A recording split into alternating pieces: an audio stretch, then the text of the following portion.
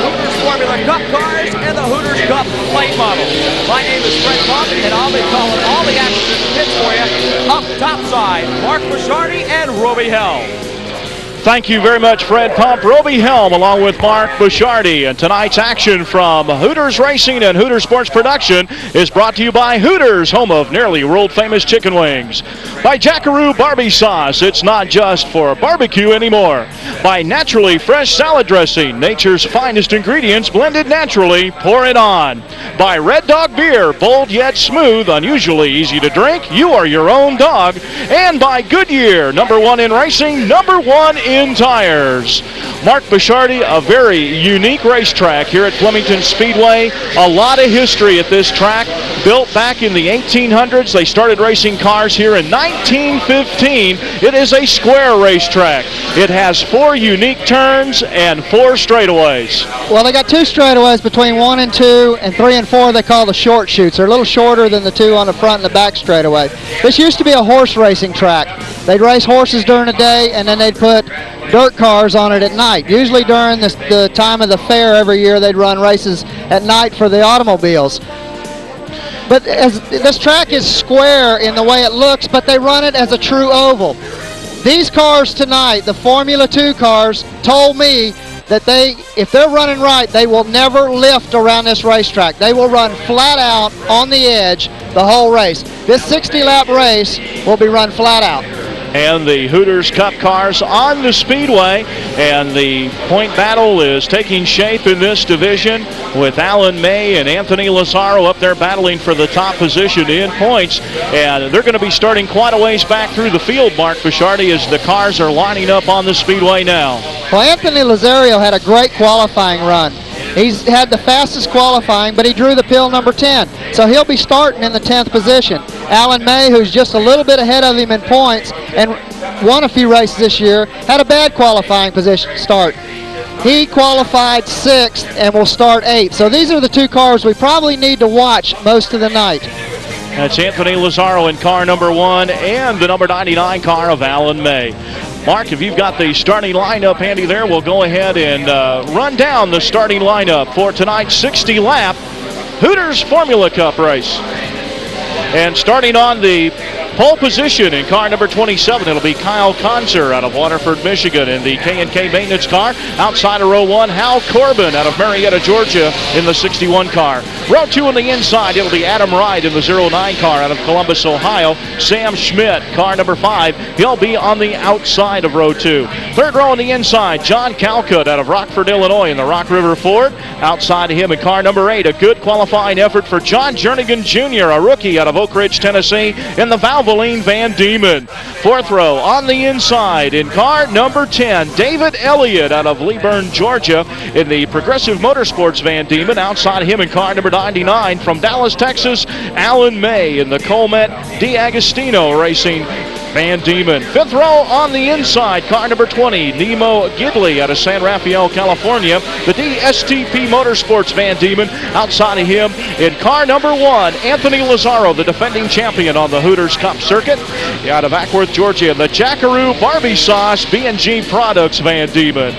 Mark Bouchardi, and going down through this field, we have pretty much a whole field of Van Diemen race cars, but we do have a couple other cars represented here with the Swifts and the Reynards. Well, as far as I know, there's only 1 Swift and 1 Reynard. And these cars are different than the others, and kind of like the difference between a Chevrolet and a Ford. You see more Chevrolets because the parts are easier to get. That's why the Swifts and the Reynards, they don't run them so much because the parts are harder to get and they're a little more expensive. And the fans in the stands here at Flemington Speedway on their feet, waving to the drivers as they get set for the start. Let's continue to run down the lineup. Starting 11th in car number 76, it'll be Ollie Bessinger out of Carpentersville, Illinois. And 12th starting spot, the 28 car, Rick Rushton out of Santa Fe, New Mexico. 7th row on the inside, Brett O'Neill in car number 33 out of Pembroke Park, Florida. Outside of him in car number 9, it'll be John Penna out of Hackenstein, New Jersey. In the 15th starting spot on the inside of row 8 in car number 72, it'll be Tim Richardson, a rookie out of Owings Mills, Maryland. Outside of him in car number 77, Keith Altiro out of Hollywood, Florida. And continuing to run down through the field, starting 17th in car number 3, it'll be John Arenda. Nelson Calais out of Bogota, Colombia. Car number 22 starts 18th. 19th, it'll be Robert Wright in car number 94. The 20th starting spot goes to Chris Winkler in car number 29. 21st starter will be Mark Cruz in car number 95. Ricky Rutt, car number 57, starts 22nd. 23rd will be Jeret Schroeder. That'll be a car that we'll be watching. One of the top drivers in the series out of Vineland, New Jersey. He crashed during practice, couldn't qualify. He'll start 23rd in car number 96. And the 24th starter in car number 92 out of Haines City, Florida, it'll be Marilyn McCrary in the Nikon Sports Optics Van Diemen. So that's the field is set.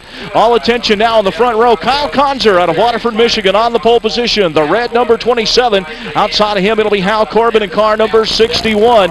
And the field has been given the 1-to-go signal, and we'll be looking for green flag this time by Mark Bishardi. Here they come out of turn 4. Tony Boswell waves the green flag, and our 60-lap Hooters Formula Cup race is underway. 3 wide for second spot. Out of turn number 2. Again, this is a square oval. 4 turns and 4 straightaways. A good battle for that second spot. And Mark Bishardi, it's Anthony Lazzaro in the number 1 car. He's already worked his way up into that 4th position. Oh, he got a good start on this field. These cars are so unique in that they look like little Indy cars. They're fast, but they've got to be careful because these cars can explode into this guardrail in a hurry. They were told in the drivers' meeting tonight to drive within yourself because you can get hurt in a hurry here. Battle up front for the lead, side by side. We've got the number 27 car of Kyle Konzer. Looks like Sam Schmidt in the 5 car on the inside as they come out of turn number 4. It'll be Sam Schmidt moving underneath Kyle Konzer to take the lead. Well, Sam Schmidt was your second fastest qualifier, so he drew a good pill in starting where he's at, and he got to the front in a hurry. Sam Schmidt started 4th on the field, is now working in the lead as lap number 4 is being worked at this time. Kyle Konzer, car number 27, in the second spot, running 3rd in the 09 car. It'll be Adam Wright. And the battle we've been watching is watching Anthony Lazzaro. There you see him in that blue, yellow, and red Jackaroo barbecue sauce car, the defending Hooters Formula Cup champion. He is up and running in the 4th position, now challenging for 3rd on Adam Wright in the 09 car. I was just watching the 99 car of Alan May, who's won 3 races so far this year. He was real loose several times. I don't know whether he's getting on the throttle too hard coming off the turns, trying to make up too much racetrack at one time, but that car seems awful loose. Well, as you said at the top of the show, these guys are pretty much running flat out around the Speedway. They really don't have to lift off the throttle. These cars are powered by 2,000cc, pretty much stock production, 4-cylinder Ford engines, Mark Bishardi. Yes, and they run identical motors. We've got trouble on the front straightaway. It's the 45 car spinning, and we have got styrofoam bouncing down the front straightaway. As we had a car make heavy contact into the wall, another car involved, the 95 car pulling away on the inside. But it looked like the brunt of that impact taken by car number 45. And that's John Calcutt, who started in the 5th spot. The 95 car also got into the styrofoam. Mark Cruz at the back of the pack, and he was able to pull away.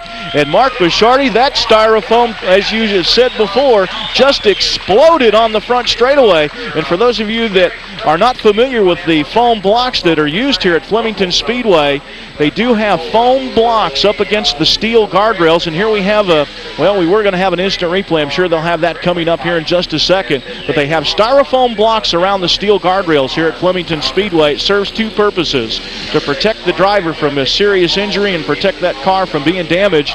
And on the 45 car, all 4 wheels are still on the John Calcutt automobile, so those styrofoam blocks did their job, Mark. I didn't see the accident when it happened, but we looked up and it looked like it was snowing into the grandstands. There was much foam that was coming up here. But looking at the car, his wheels are packed with styrofoam, so he had to have hit it pretty flat. All 4 wheels are still there, so hopefully everything will be all right. He may not race again tonight. Okay, we're going to take a look at the replay of the incident on the front straightaway as they clean the racetrack up. There you can see that foam still out there. The car's hitting it, bouncing it up in the air. And it does look like a blizzard on the front straightaway as those styrofoam blocks coming apart.